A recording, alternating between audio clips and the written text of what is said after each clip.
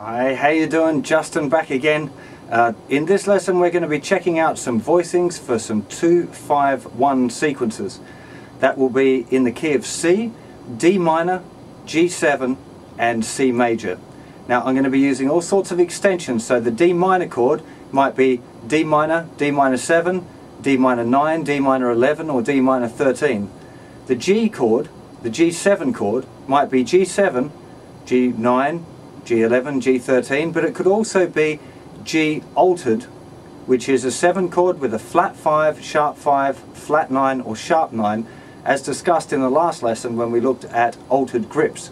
Because the G7 is functioning because it's moving to the C major chord, which could be C major 7, C major 9, C major 11 or sharp 11, probably won't use those too much, or C major 13. So we've got a whole load of different chords to choose from now, and what's important is to understand a few nice ways to put them together and to think a little bit about a thing called voice leading. Now voice leading is the idea of a melody note being kind of either consistent through a chord sequence or moving through a chord sequence. Normally it's the top note, and all of these examples I'm going to show you are going to have a bass note and 3 notes in the top part of the chord, maybe 4 but probably 3. So I'll be using my thumb to play the bass notes and 3 fingers to pluck out the chord tones. So you might want to give that a go. It's a really common way of playing kind of jazz comping, i.e. kind of jazz rhythm. So without any more chat, let's just get in and have a look at some nice ways of playing a 2-5-1 in the key of C. Here we go. Okay, we're going to start down here. Here would be our standard kind of 2-5-1 if we played D minor, G7, C. Obviously it doesn't sound too jazzy, so we're going to start making some cooler chords up there for that very chord sequence. Now the first one of my favourite ones, is this D minor 9 to a G13 chord to a C major 7. It's very simple, no altered harmony.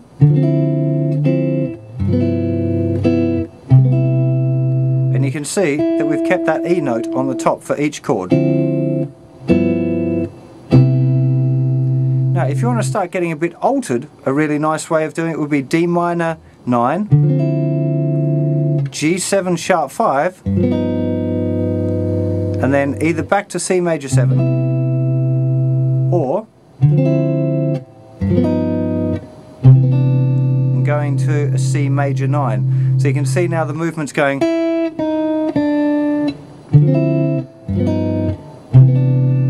And this is what I mean by voice leading. It's finding nice ways of moving around like that.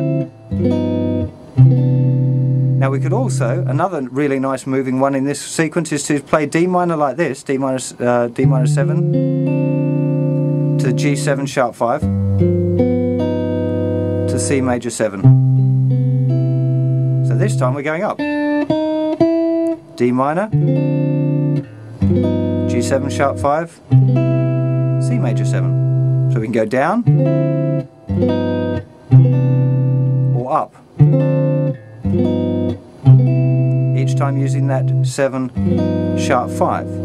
Now if we want to play a bigger, now I was playing D minor 9 like that. Another really common way of playing a D minor 9 is to play this. It kind of sounds like an F major 7, but you could add that bass note in if you want, but often you just leave the bass note out. Of course the bass note's there, we're just not playing it. That would be a D minor 9. Then move that 3rd finger back. There's the root note, but again we're not playing the root note. You could if you wanted to grip it over with your thumb, I suppose. But this is now a G7 sharp 5 flat 9, and that moves lovely to C major 6-9, 3, 2, 2, 3, 3. So that one. Lovely little 2-5-1, that movement. That's one of my personal favourites. So you can see there, just in that one position, we've now got a whole load of different choices, but there's more. We could play D minor like this, move it to G7, keeping that little F note on the top and then resolving it to the C major 7. We could go from a D minor 7 here to a G7, we've got the D as the top note, D minor 7, G7 flat 5, and then we could either go back up to C major 9, or we could go to say C6. So we're moving right the way down. Now we're going. There's really lots and lots of different ways of dealing with this little sequence. Hopefully you're starting to get that idea of that now. You could also say go D minor 9 here to a G7 flat 9. That's a really nice movement. This is like a diminished chord, looks like a diminished chord. So you G7 flat 9, D minor 9, G7 flat 9 to maybe C major 13, 3 nothing 4 5 5. There's lots of different choices that you've got here, and all you have to do is just experiment with what way you might like to play it. Let me give you a few more in another common position. I'll stick in D. I have to move myself around a little bit here. So the first chord, this is a really common one. Here's a D minor 7 chord, 10 nothing 10 10 10, and here's a G7 flat 9 moving to a C major 6 9. We could play C major 7 then, depends what you like. It's a really, really nice voicing. You could go D minor 11, G7 flat 9, C major 13. Sorry.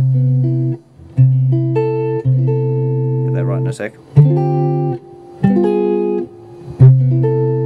Really nice little movement there for that one as well. You could start with a D minor 7, play a G7 sharp 9 to a C major 7. It's a bit of a stretchy one, that one. 8 nothing 10 9 12. It's a nice movement. There's loads of them. There's, you know, you can really go to town with this stuff, and there's so many different versions. Another couple of ones that I like personally here. This is a D minor 9. Of course, there's the root note. You can play the root note with your thumb if you wanted to. And now, if you drop this back, I like this one a lot. This chord. This is a G 13 flat 5, flat 9. Sorry, G13 flat 9. I'll get it right. Here, D minor 9. There's your G13 flat 9, and then you could go to little, I don't know, C6 9 would be nice. Moving off the end of the neck there.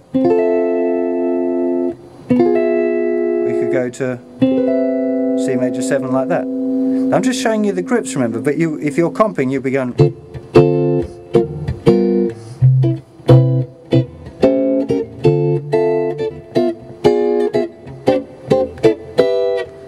Fiddling about with the chords and playing them kind of rhythmically, but what's important here is that you're getting used to these idea of these different grips. That's really, really, really important that you understand the concept between how you might move between these little voicings.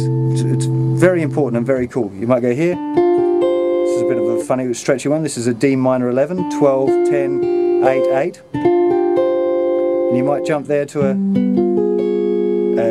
flat, the G7 flat 5 flat 9, then to a C major 9.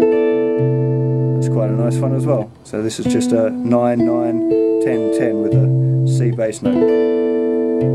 The trick here is experimenting, is finding your own ways of playing them, finding some good ones, writing it down when you come, like that one. I use that all the time, especially followed by A7.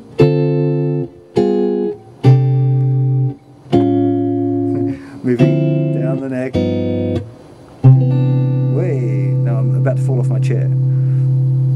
Well, I hope that's given you some brain food to get started off on. I keep trying to stress to you the importance of experimenting with this yourself, because if you really want to get into the jazz thing, you have to learn to find new sounds on your own. It's a great thing to be transcribing as many chord solos as you can by the likes of Wes Montgomery and Joe Pass, Martin Taylor, you know, Jim Hall. Depends on who you like, I guess, and what sort of style of jazz you want to play. But getting to grips with the kind of the sounds that they use is really important before you start transcribing. As you transcribe, you'll find lots of nice little movements, ways of joining the chords together that sound really cool. And don't be afraid to borrow stuff off other people as you're transcribing and learning their stuff. You know, that's where it all comes from. And as you transcribe one idea, you go, oh, that was really cool, but maybe I could do that to it, or how about I change it to do this? So it's really important that you kind of push yourself into that idea of finding new sounds yourself. Really, really important. Check out the website. I'll put some little tab and maybe some chord boxes up there of these chords so you can follow through. And yeah, hope you enjoy that. I'll see you for some more jazz stuff sometime real soon. Take care of yourselves. Bye bye.